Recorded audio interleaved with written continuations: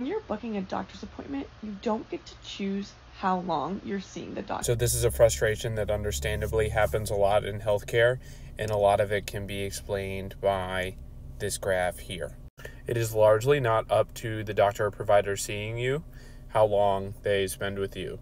There's some arbitrary system where it's like, okay, you only have high blood pressure, that means 15 minutes. Or you have X amount of problems, so you get a 30-minute visit. Or once a year, you get one 1-hour visit for your annual checkup. And it's largely not up to your doctor. It's private equity like this that has been increasing so dramatically in the past couple decades, who now own these health systems, who are not doctors or medical professionals themselves. But they're responsible for a lot of the decision-making that affects both the doctors and the patients.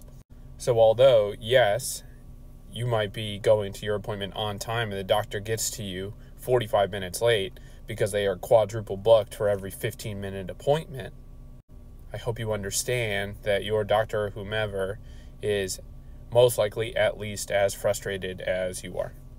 There are some models like direct primary care where it's almost like a subscription model where you have a primary care doctor or a pediatrician, and X amount of dollars a month, you have almost unlimited access to them. You can text them, you can speak to them more frequently.